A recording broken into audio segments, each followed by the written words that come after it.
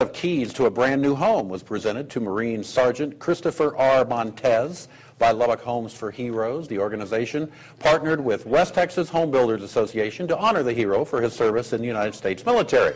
Montez, who was paralyzed from the neck down in a helicopter accident in 2004, was also presented with a flag flown over the U.S. Capitol.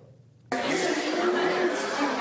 finally be able to find a place or have a place that you can actually call your own. I hope you recognize that your unconditional love and sacrifice for this country mirrors the unconditional love this community has for veterans and all the people that get behind this initiative.